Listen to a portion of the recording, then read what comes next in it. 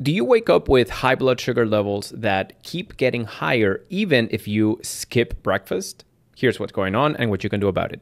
Your morning blood sugar levels, also known as your fasting blood sugar, is mostly determined by what your liver does overnight. So when you wake up with high blood sugar levels, it's not coming from the food that you ate the night before. It's literally coming from your liver dumping glucose into your bloodstream in the early morning hours. When your body wakes up, it secretes certain hormones like cortisol, adrenaline, growth hormone that help your body wake up. Those hormones tell your liver, hey, dump some glucose into the bloodstream. It happens to absolutely everybody, by the way. But when you're insulin resistant, your liver doesn't know when to stop the production and secretion of glucose into the bloodstream. It becomes blind to that signal of insulin that is telling it, hey, stop producing glucose, we have enough. But your liver is insulin resistant.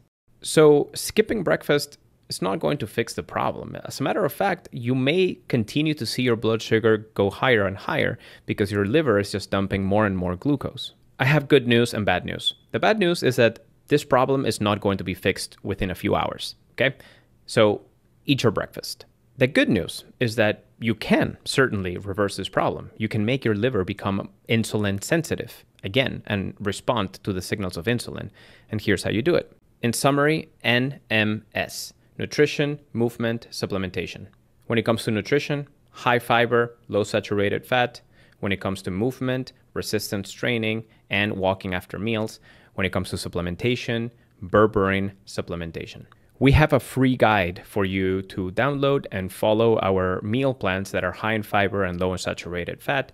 Go ahead and comment guide below and I'll send it your way. It's free.